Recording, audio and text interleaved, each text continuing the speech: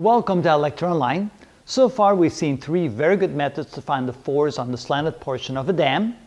But those three methods only work when you indeed have a straight line slanted portion. What if the dam has a curved portion? Then those methods no longer work, or they would be much more difficult to implement. In this particular case, we're going to see a fourth method that is actually usable for any kind of submerged dam portion on which we want to try to find the total force. In this case, just to make it simple again, we have a straight slanted portion, the angle of 60 degrees relative to the horizontal. The depth of the water is 8 meters. The width of the dam is 30 meters, the exact same proportions as in the previous examples.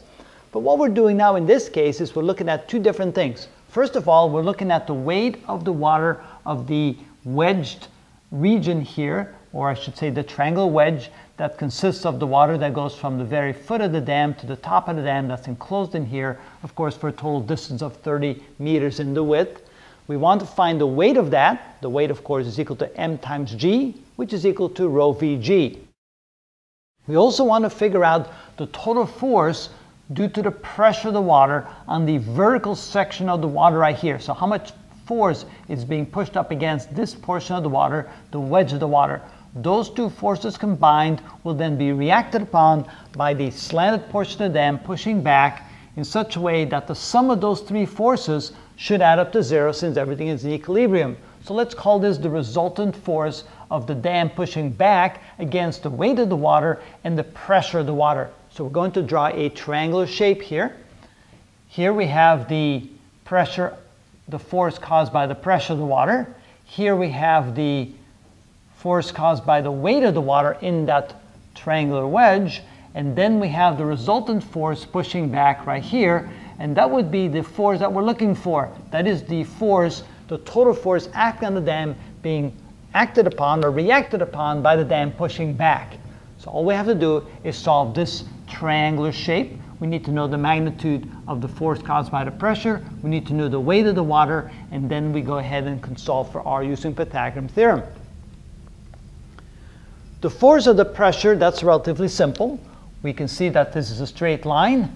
We can then say that the force due to the pressure is equal to the average pressure halfway down, so P average, times the area of this rectangular portion. In this case, the average pressure is 1/2 rho GH. That's the average depth, or the depth halfway down, multiplied times the area, which is the height, times the width. And we've seen this equation before. That is simply the force that you would have on a straight vertical wall segment of a dam if it was straight up instead of slanted. So let's go ahead and work the numbers out. If you plug in the numbers, we get 1/2 times 1,000 kilograms per cubic meter. G is 9.8 meters per second squared. H squared, that's 8 meters squared. And then W, the width, is 30 meters. And that will give us the force caused by the pressure of the water. 500 times 9.8 times 64 times 30 equals 9.408. 9.408 times 10 to the 6th newtons. So that would be the magnitude of this force right here. 9.408 times 10 to the 6th newtons. Now we need to find the weight of the water. The weight of the water is equal to mg or rho vg, which means we need to find the volume. To find the volume, we need to know what this x is equal to. And using this triangular shape, this is the relative to this angle, this is the adjacent angle side, and this is the opposite side. We can say that the tangent of 30 degrees must be equal to the opposite side divided by the adjacent side, or the opposite side is equal to h tangent of 30 degrees. So the volume is going to be equal to 1/2 xhw. Where does that come from? The volume of this wedge-shaped region that's completely filled in with water is equal to the area of this triangle. That would be 1/2 the base times the height, and then multiplied times the width to get the full triangular shape. Here we get the volume is equal to 1/2 times h squared times the width times the tangent of 30 degrees. So volume is equal to, do we need to put it in here? No, let's just keep that part of the equation and plug it into here. The weight, which is equal to the density times volume times G is equal to the density times the volume, which is 1/2 h squared times W times the tangent of 30 degrees, in this case, because this angle here is 30 degrees, and we multiply that times, where are we here? Okay, volume times G, I can't forget G at the end.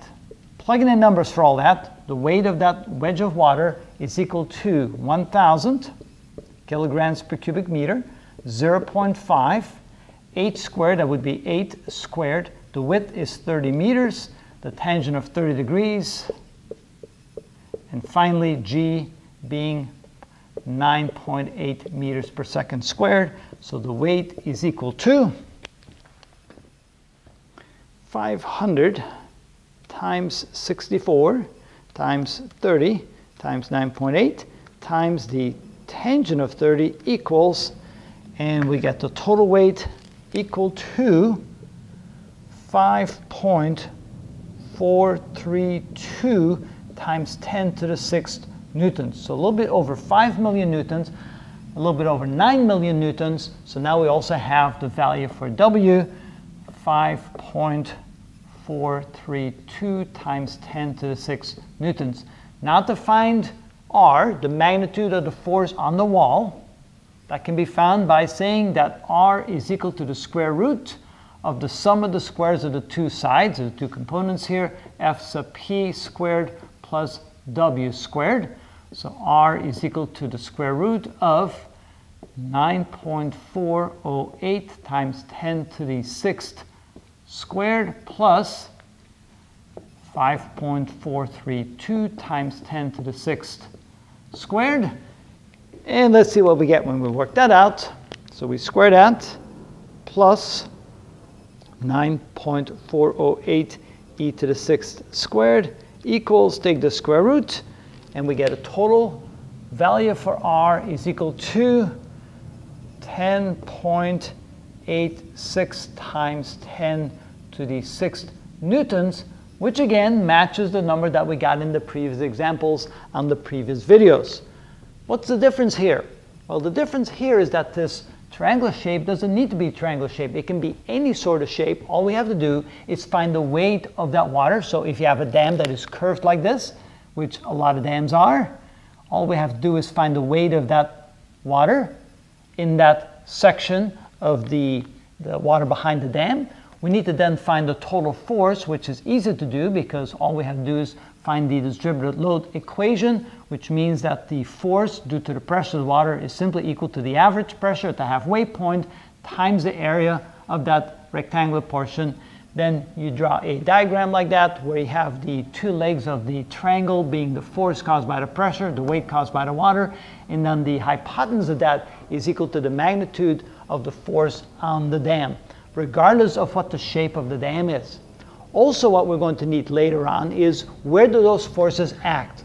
If this is, of course, a triangular portion, the point at which all the weight appears to be acting would be the centroid of this triangular portion, which would be 1/3 the distance from here to here and 1/3 the distance from there to there. That would be right there about that point. And likewise, you have to find the centroid of the distributed load, which would be 1/3 the distance from the bottom to the top. So it would be right about there. So you can see the points through which those forces are acting, the force caused by the pressure and the force caused by the weight of the water. And from that, we can then calculate the moment on the dam based upon those two acting forces. That's the way we do it in a general sense. So the fourth method is simply a good method that can be used for any sort of geometry of the dam, and it works for triangular shapes as well, just like we saw here. And that's how it's done.